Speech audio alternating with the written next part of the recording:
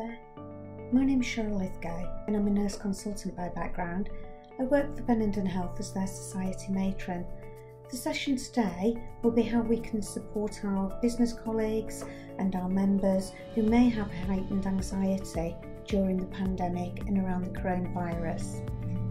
It's equally important when we're looking at supporting our members and colleagues that we consider all of those that are impacted by this. So that may be colleagues who are furloughed, maybe colleagues who are working from home, returning to the office, or actually facing redundancy. Benenden Health conducted some research.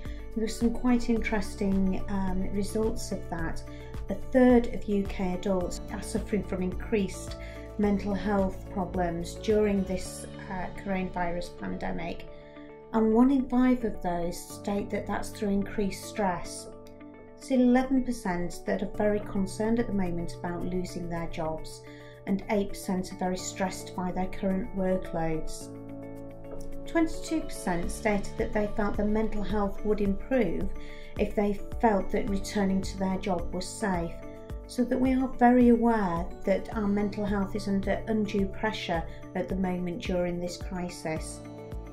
The crisis itself can impact on employees' mental health and well-being in a variety of ways, and can be for a variety of reasons. It may be for those that have increased caring responsibilities, whether that be homeschooling, looking after elderly friends and relatives, etc.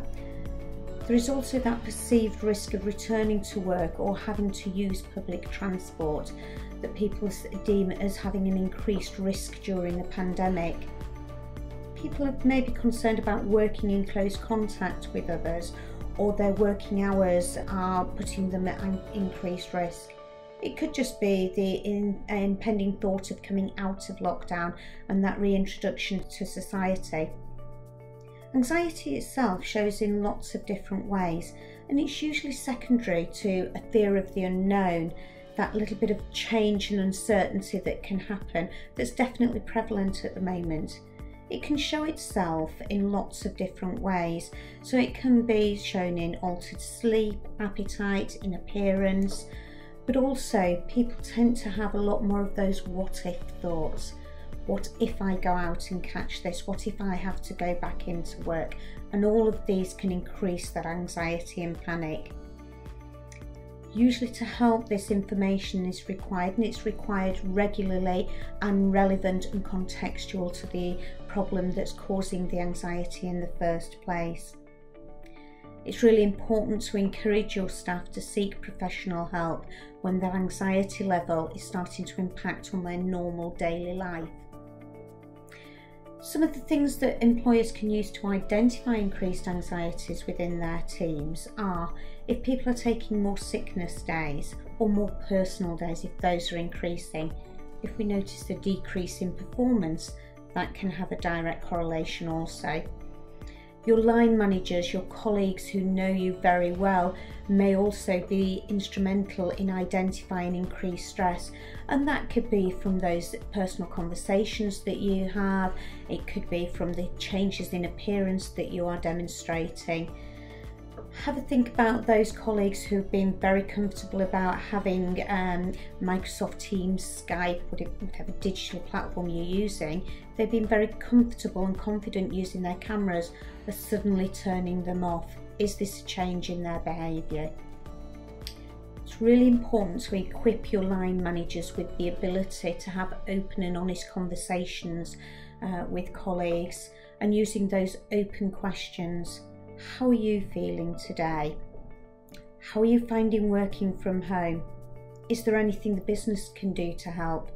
But also by being personable in themselves.